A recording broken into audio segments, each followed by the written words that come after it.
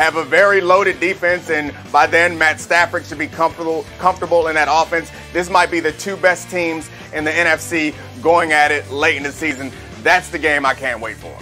Okay, if by the two best teams in the NFC you mean the second and third best teams after the Tampa Bay Buccaneers, I think you're 100% right. Next, who is going to win Offensive Rookie of the Year? Neek. We're going to stay with those teams. I'm going to go with Trey Lance. Before the draft, I said whoever Kyle Shanahan drafts is going to be going into a perfect situation with a great offensive line, talented playmakers around him, a good defense, and possibly the best offensive mind of this generation. So I'm going to stick by that. I don't think Trey Lance sits on the bench for very long. If he's the player that they expect him to be, he'll be starting very early in the season, putting up big numbers on a very successful team. I think Trey Lance is the favorite, in my view, for Offensive Rookie of the Year. Okay, so long as by Trey Lance you mean Zach Wilson, then I completely agree with you. All right, one more. You don't believe it. That's just hopeful. Speaking of rookie quarterbacks, which week will Mac Jones make his first start for the Patriots? Neek. Oh, yeah, I think Cam Newton will start off the season, but I think Mac Jones comes in around week 5, I think it is, against the Texans. The season starts out pretty rough for the Patriots as far as tough defenses with the Saints and the Dolphins. The Jets aren't as much, but obviously the Buccaneers. I think Cam Newton's experience will help them live through those first 4 games, but I think Mac Jones, if their record isn't strong, can possibly start against the Texans, who don't have much on defense or offense. That could be the softest landing spot for Mac Jones to start his NFL career. So maybe that's when they put him in. And looking at those numbers, I can't even disagree. Like, I can't even come up with a joke that is rooted in any way in reality that would have been funny about suggesting that of those defenses, the Jets are the ones they most need to be worried about, considering their little 2-14 there stood out a lot. Okay, let's leave that there for the moment. Let's talk about another team. Let's talk about the team that was 1-15. Urban Meyer took them over as the head coach in Jacksonville. And the first few months have been very unusual. That's Chris Doyle, who was hired as the director of sports performance despite all the talk about the misconduct when he was at Iowa. That didn't last. He resigned a day after his hiring, then last week. Out come the reports that Jacksonville is going to bring in Tim Tebow to play tight end. That set everybody going crazy. Now, over this weekend, it comes out that the 25th overall pick, Travis Etienne, is taking reps as a wide receiver during rookie minicamp, despite making his name, of course, as a running back while at Clemson. I think you could say he was the most productive running back in the history of the ACC. This seems to have given Marcus a headache. Swagoo, are you all right? No, I'm not. No, G. I don't know if you was coming to me first. So if you're going to Diana or Foxy, no, I'm coming to you first. Because I need to process this bull. You make that face. Okay, we're coming, man. All right. Damn, Urban. Like, what are you? First of all, I'm trying to get all my thoughts together. One, okay, if Travis Etienne is going to be a wide receiver in the Jacksonville Jaguars offense, Rashad Bateman went 2 picks later to the Baltimore Ravens. That's number one. Number 2 is, what the hell you drafting for? The dude was an elite back at Clemson. He was a national champion. He did his work out of the backfield. If it was James Robinson, the running back that you have now, who had a very good year last year, if he's gonna be the guy, let him be the guy and go draft a wide receiver. This is crazy. Now, I don't want to go off the scale and overreact crazy, right? I expect Etienne to be in the backfield. I expect him to use him as a wide receiver at times. But if this dude is going to line up solely in the slot, Urban Meyer going to be on TV with us again over there at Fox talking about college football on Saturday morning in 2022. I guarantee it.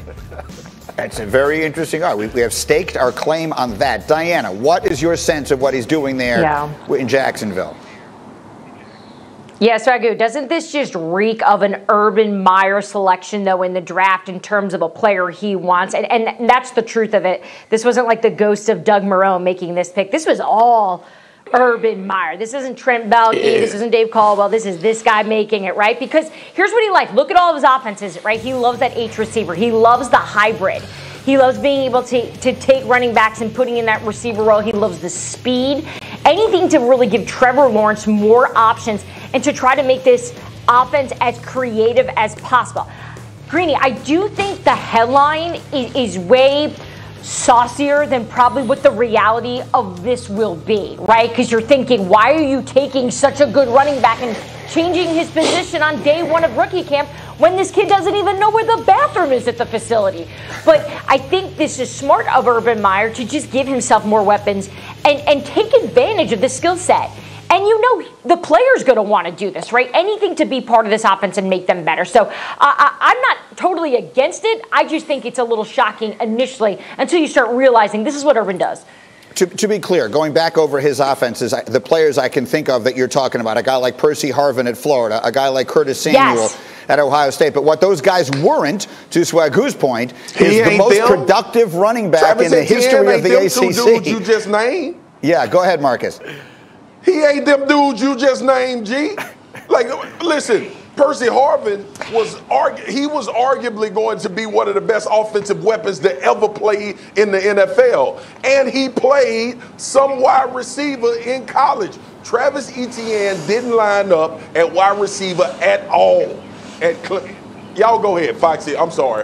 Go ahead, Foxy. That doesn't mean that he can't. So like this, to me, I lean more to Diana. Like this doesn't make me as concerned for Urban Meyer as anything else. Like I don't understand why you draft a running back in that spot, especially when you have a running back on your roster who played well, who was not highly drafted. So that just should kind of reinforce the idea that you don't need to draft running backs that high. The most questionable thing that Urban Meyer has done so far, I would think, is bring in Tim Tebow. The only reason why this Etienne thing bothers anybody, I think, is because it comes on the heels of the Tebow thing. Like that makes no sense to me. That's the one that has the players in the locker room asking questions and the coaches on that staff looking around like, what are we doing? Like that to me undermines this team much more than having Etienne run some routes right now. Travis Etienne's been playing running back his whole life. He knows how to play running back.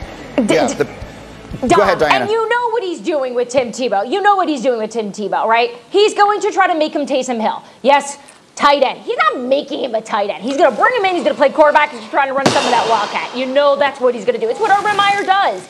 It would surprise me if we see Tim Tebow line up at tight end. And talking to people there, by the way, there was a sentiment initially that there's no way he's going to make it for camp. Tebow will get cut. That's what I was going to say. There's a thought that he's going to be on this roster come week one. This is where the delay sometimes really winds up biting us directly in the behind, one way or another. The idea that all of a sudden Travis Etienne is a wide receiver and Tim Tebow is a tight end is only possible in the mind of Urban Meyer, at least as of this moment. Meanwhile, let me run the bases last night. How about this finish? With 2 outs in the top of the ninth, Shohei Ohtani hit a 2-run home run to give the Angels a 6-5 lead and ultimately a win over the Red Sox. It's Ohtani's 12th home run of the season that ties him for the Major League lead. He's the most special player in the sport right now. Elsewhere, the Indians' Shane Bieber saw his record streak of 20 consecutive starts with 8 or more strikeouts come to an end yesterday. He struck out 7, allowed 3 runs in a 3-2 loss to the Mariners. Meanwhile, in LA, the Dodgers are going to be without their star Corey Seager for a few weeks.